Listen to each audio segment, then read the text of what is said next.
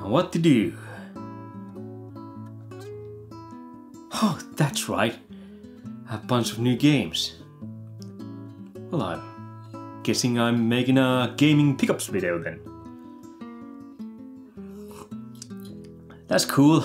I like when I have a clear plan. Don't have to think about anything too complicated. Just show the games and talk some shit about them. Easy.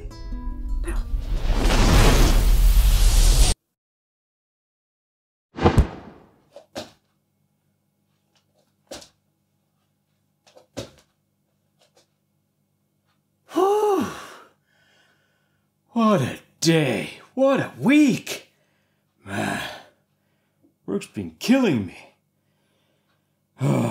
This weekend though, I ain't doing anything else except I'm gonna sit on my couch, on my ass, all weekend and enjoy my new game. It's a shame I could only afford one, but I think I made the right choice.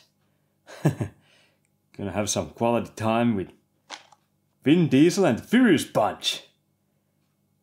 Talk about spending time with your family.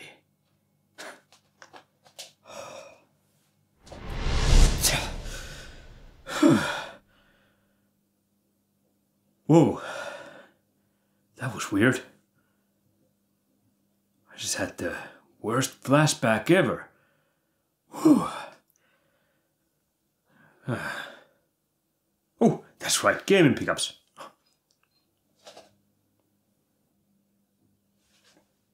Hi. Listen, do I really need to make any kind of intro here? I mean, if at this point you don't know what these videos are all about, I'm not sure I can help you. Let's take a look at some new games I bought. I got myself 7 new games, and 2 are for Nintendo Switch, and the rest are for PlayStation 5. Great! We'll start with the Nintendo Switch games, and the first game I got for Nintendo Switch is Super Bomberman 2. Or Super Bomberman R2, I don't know what. Where does the R come from? No idea, but Bomberman games, those are fucking classics. I've always loved Bomberman games. This one, it was alright.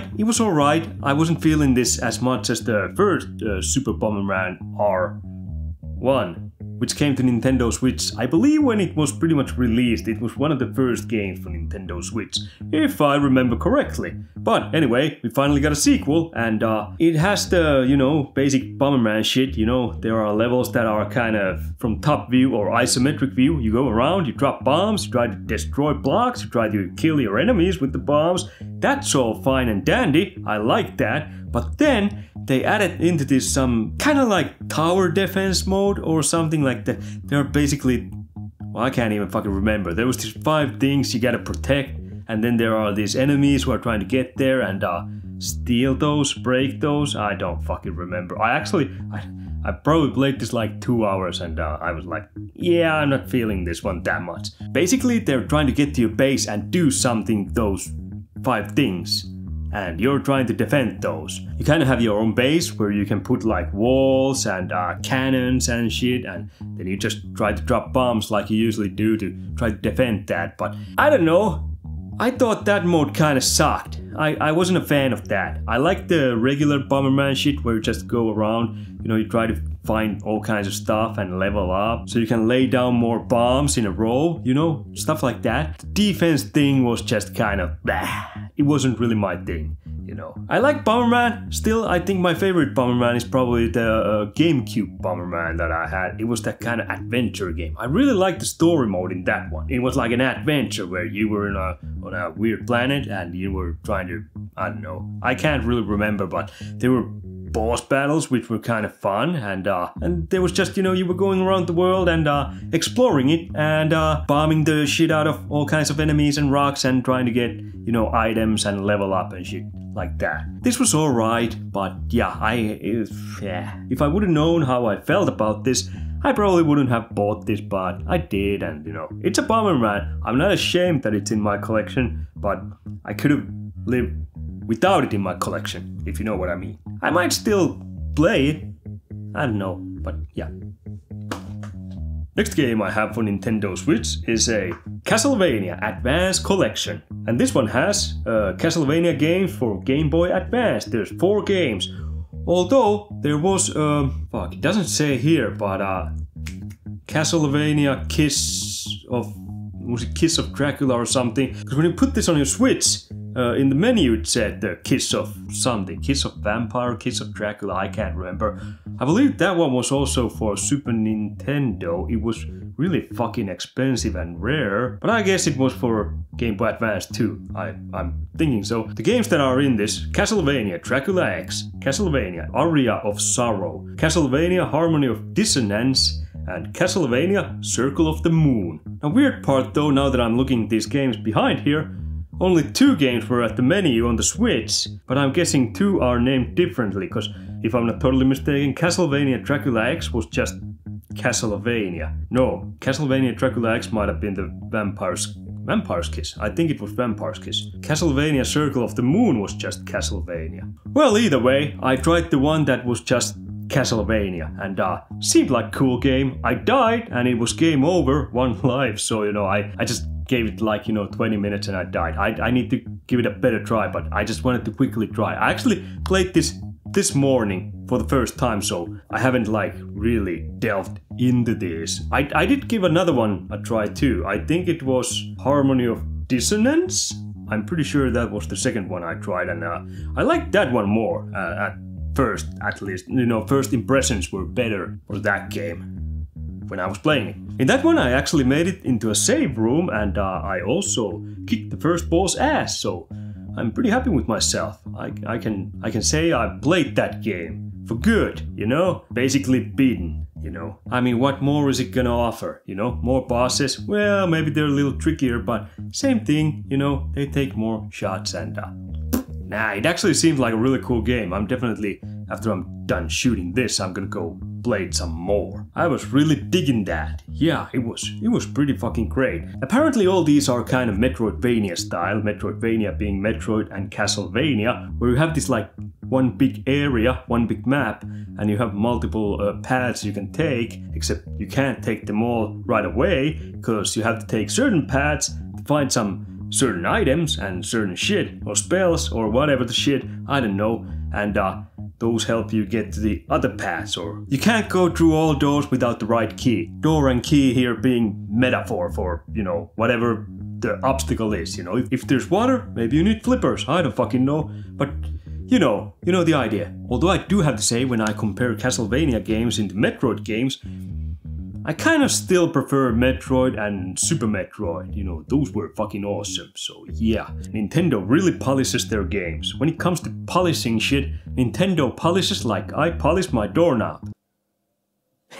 I had totally forgotten I'd ordered this from Limited Run, but it's just one day I got a message that, hey, here's a package for you, and I was like, okay, I'll come and pick it up, and I went and picked it up, and well shit, it was Castlevania Advance Collection. I think I now have all the Castlevania collections physical. First one I had the big collector's edition, the second one I think I had collector's edition for that too, yeah, but this one, I was broke when they announced this, so I just had to go with the plain old game, you know. No collector's edition for me this time, cause I'm broke. So, anyway, moving on.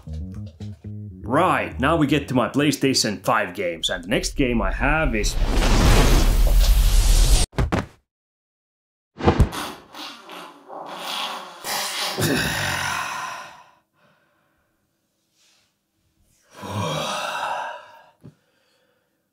Whew.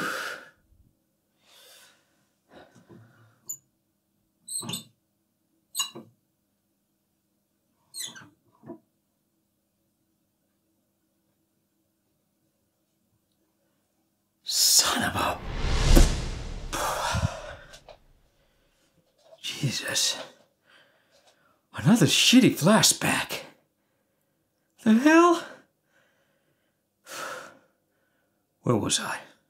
Oh, that's right. The next game I have is PlayStation 5, and it's RoboCop Rogue City. Let me tell you, this is fantastic. If you watch my Game of the Year list, you know, top 7 games of 2023, this made it.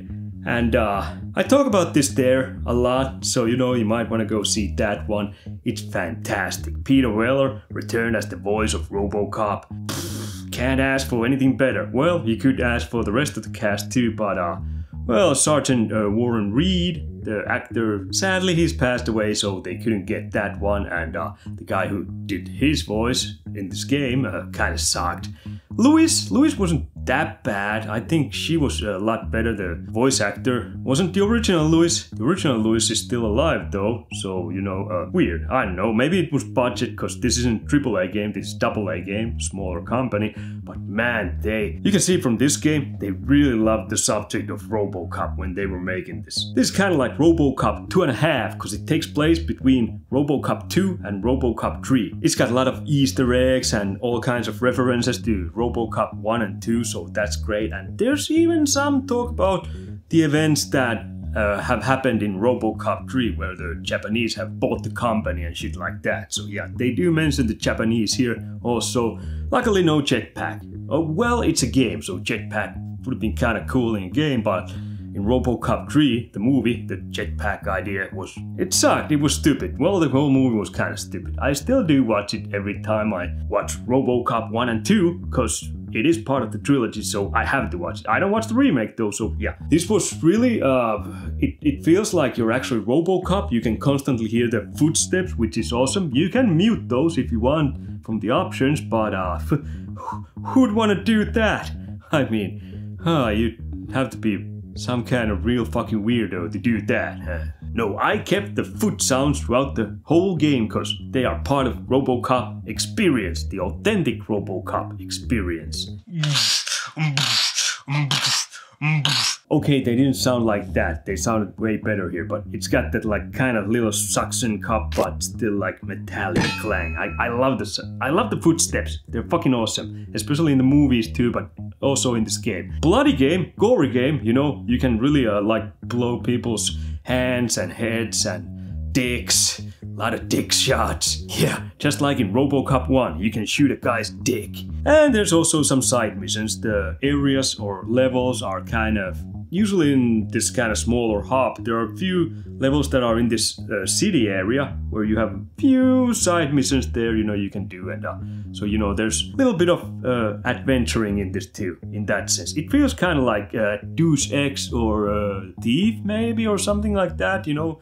Just the hub idea and how you can just go around there and it's all dark and, you know, grimy and shitty because it's futuristic Detroit. Although from what I've heard, Detroit might already be kind of like that. Not sure, I don't know, but nobody really talks about Detroit that much these days. What's like the latest movie I've seen that takes place in Detroit? Well, Beverly Hills Cop movies, but they only did like the start of those movies in Detroit and then they got the fuck out of that city. Like fast. Anyway, that's enough bashing of Detroit. RoboCop. This is fucking fantastic. I'm gonna continue. Next game I have is for PlayStation 5 too, because all the rest of my games are for PlayStation 5, so I don't know why I keep saying that. It's a game I've actually shown here before, and I even did an unboxing of the collector's edition, you know, a few years ago.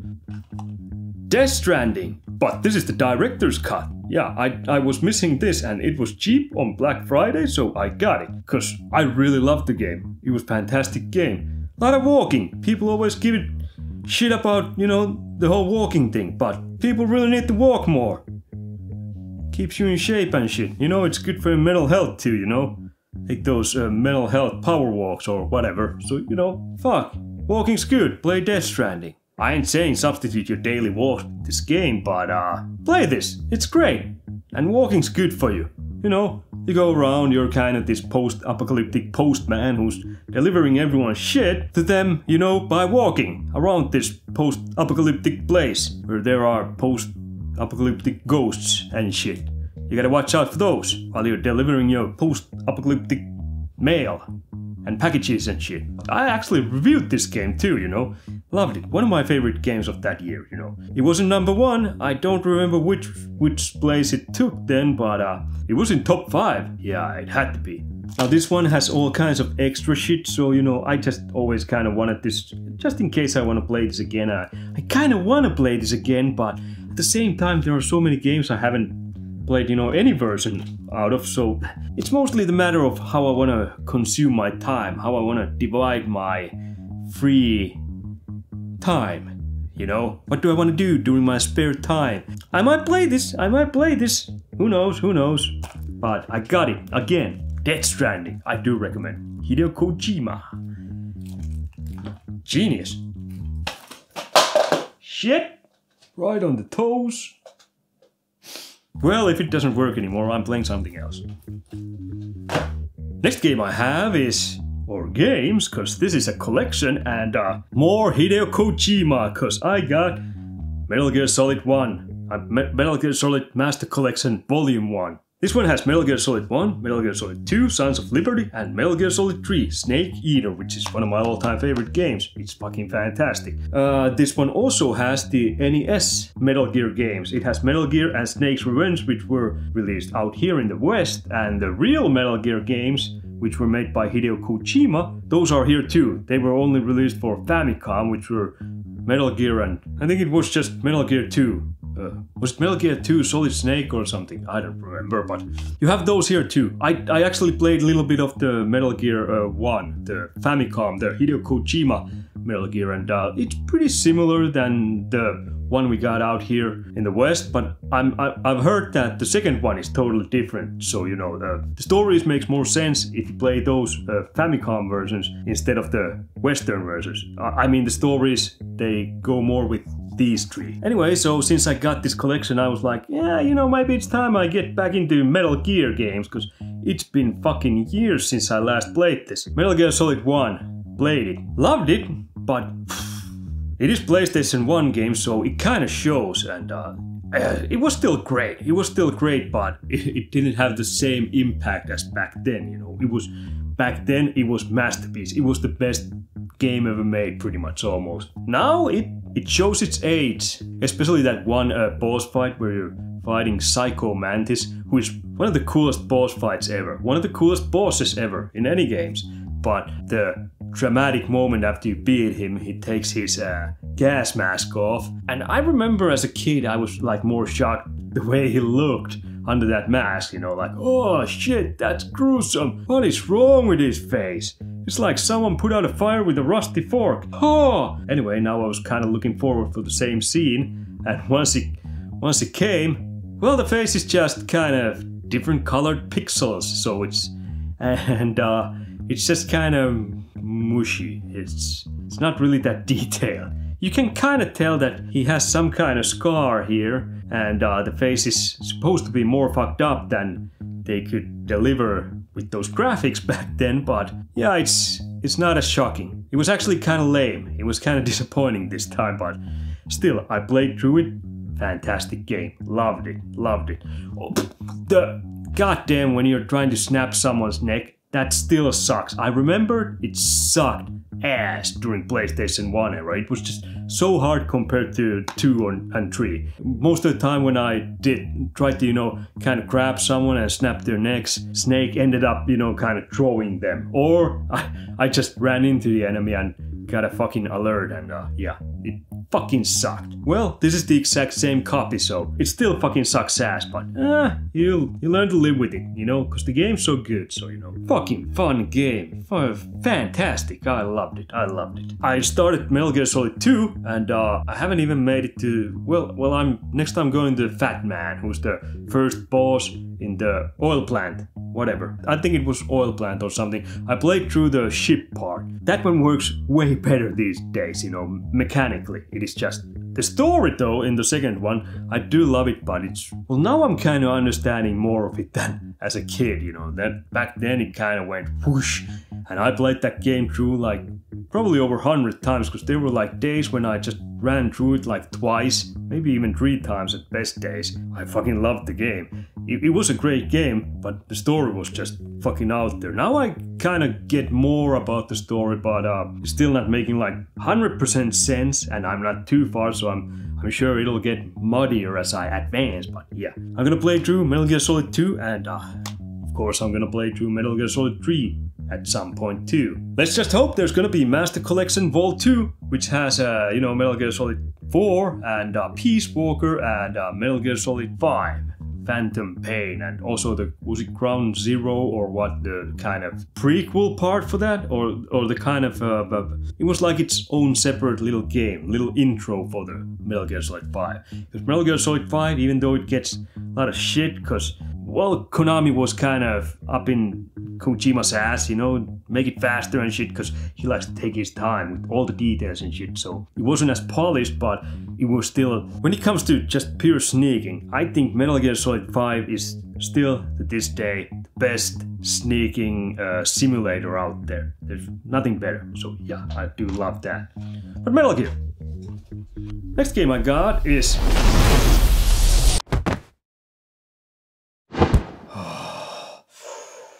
This is it. Tonight is the night I'm losing my virginity. Whew. I can't believe I didn't think of this before. I didn't know you could order a bride through mail. That's awesome. And she's hot. She looks like a supermodel. Whew.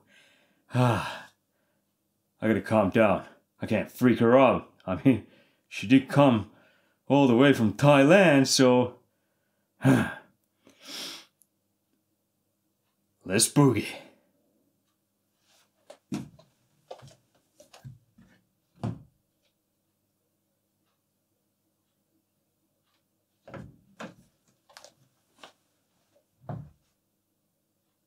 So that's what ladyboy means.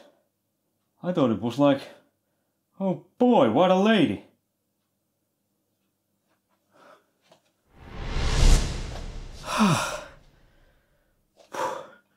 What is up with these fucking awful flashbacks? God damn it. I've gone through all the worst things that have ever happened to me during my lifetime. Oh, it's been awful. Whew. Anyway, next game I have is for PlayStation 5, like all the rest of my games. And it is a game called Corvs. Chorvs? I'm pretty sure this game was meant to be Chorus. C-H-O-R-U-S. I'm pretty sure while I played this game they mentioned Chorus. So why the fuck would they write it with a V on the cover? I don't know. No idea. But they went with it, so it's Corvs. Anyway, this is a flying game, a space combat game, pretty much. You're in a little ship of yours and you fly around and shoot all kinds of bad guys, and there is some story here. Your main character is called Nara, who has some, some kind of powers, so she's a better pilot than just regular people and shit like that. And I didn't play this much, so I'm really not that far into the story, so I don't really know what's going on that good, but there are some bad dudes and there's some better dudes, and apparently the bad dudes are thinking of invading the not so bad dudes, and well, it says here, she was once the Circle's deadliest warrior, and now she's their most wanted fugitive, as Nara and her starfighter Forsaken journey across the galaxy to unite resistance forces against the Circle and free the universe from oppression. Circle is some kind of weird evil cult or something like that, and it's kind of pretty basic story, evil beings trying to take over the world, or universe in this case. It was alright, it wasn't bad, what I played so far. I need to really go back to this and give it some better go.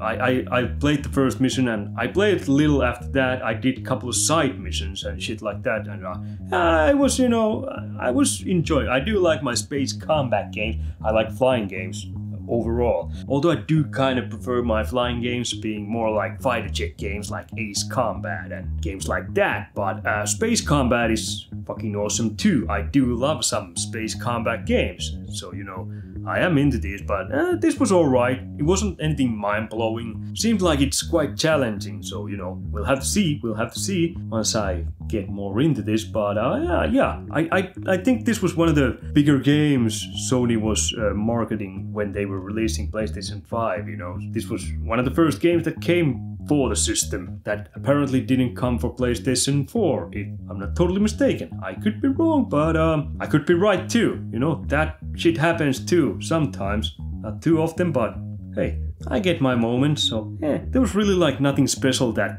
blew me away or anything. It was just a solid space combat game as you know so far, so maybe the story will pick up a little more. It was kind of interesting, but it didn't like draw me in like I gotta play this right now all the way through. Chorus? One or the other.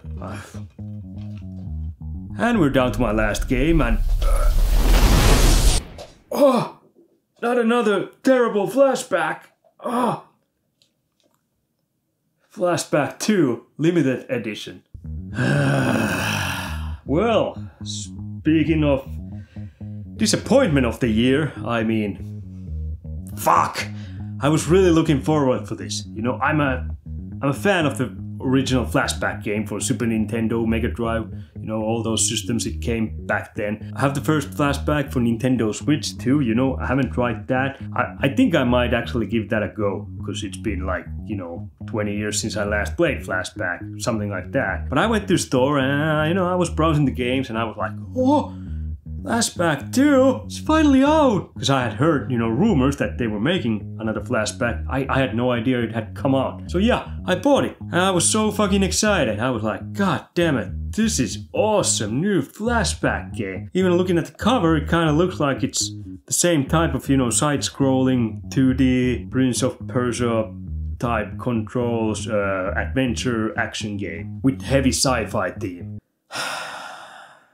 Even back here, it looks like it's, you know, those side-scrolling 2D thingies, you know, where you go around and you shoot people from 2D perspective. Well, okay, first of all, this isn't a 2D game, you know, it's 3D, you know, you can go towards the screen and out of the screen too, you know, it's kind of like this isometric view most of the time where you just run around and, you know, move like you do in isometric view fucking games. Well, first of all, the gameplay it's just kind of sticky and it's not good. It's just so clumsy, you know, it's not really like fun to play. It was alright. I was thinking, you know, I'm gonna fucking beat this game still, because why not? Then there's little driving sections where you go around in your little motorbike. There's like 3 cities or 3 stops where you can go, and yeah, you drive between those, and the driving's it's not good. It's real kind of lazy and feels like kind of, I don't know, like you're a truck on ice or something like that. It's just not good, but then again, the driving's mostly just moving between the cities. So were there like bike stations, motorcycle stations, whatever. Once you make it out from the first area, it kind of opens up a little bit, you know, like it's got these different city hubs, you know, the 3 different places, city hubs, and you know there are apparently like side missions too you can do and stuff like that. You know, you go around there and when there's enemies you shoot those, and the enemies are dumb as fuck, which, well, you know, I'm okay. At least it makes it easy, because there were a couple of times when there was like alarm and the enemies were coming at me. They were just standing there. I fucking ran around the enemies like circles. I was like, are they supposed to come at me or the hell? But yeah, then I just shot them and nobody did anything. First I thought there's a little stealth mechanic in this, that when you kill someone and nobody sees, you know, they don't get all crazy because of that, but nope, I just killed them right before the other enemy's eyes and all that shit, but nothing. They did nothing. They just kind of stood there. So I did few missions, because you need to collect money in this at the start of the game to be able to buy some kind of, was it mech or something? I don't know. I did couple. I played this like probably 90 minutes, 2 hours. Then I stopped and I came back to this.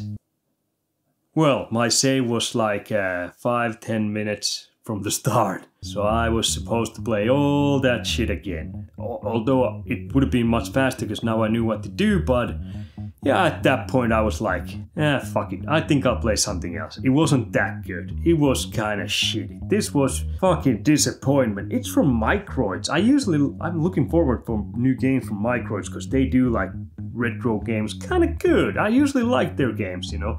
They did Asterix and Obelix games and they did Toki, the remastered or remake version for Nintendo Switch from Toki, you know, the ape who spits at enemies. Fun games. I love Toki games. So, you know, yeah, I've usually liked Microids games, you know, every game they make, but this was just shit. It was terrible. Terrible flashback. I mean, oh my god. Nice steelbook though. I do like this. There's the cube that's got the like hologram, you know, it's like message cube or something. I don't remember, but that's cool. That's cool. That's from the first game. So yeah, I'm digging that. Really cool steelbook. Oh, there was also soundtrack. It's digital, so I can't show that. So, you know, screw that. But biggest disappointment of the year. God damn it. They fucking ruined Flashback. I mean, technically there is Flashback 2 before. It was Fade to Black, which was third-person shooter. Real clunky for PlayStation 1. I kind of want that game. I remember playing like demo version. I loved that back then, you know, but back then that was also kind of clunky and stiff like shit, you know. But these days, well, it might actually feel a lot more clunkier and stiffer, so I might not even like that much these days. But I think I'd rather give that one another try than this one. This is just not good, not good. I love the universe that Flashback had.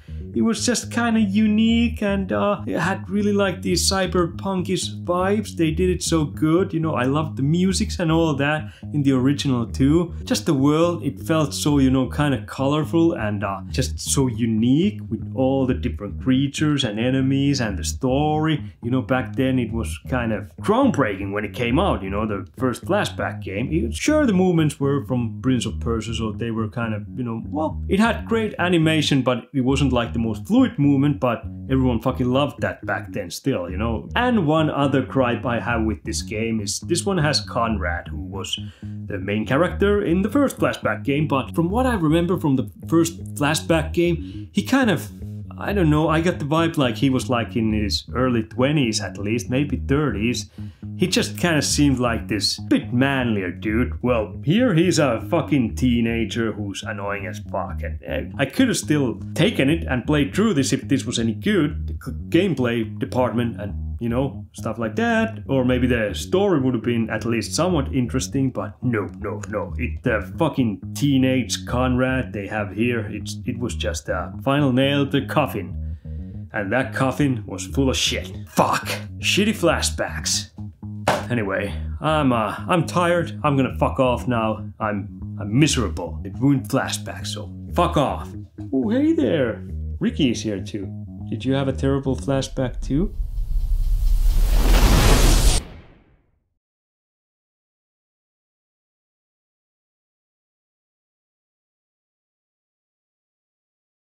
Oh look, my food bowl is empty.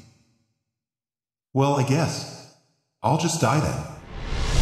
Nah, I bet your Flashback was great. Way better than mine. See ya.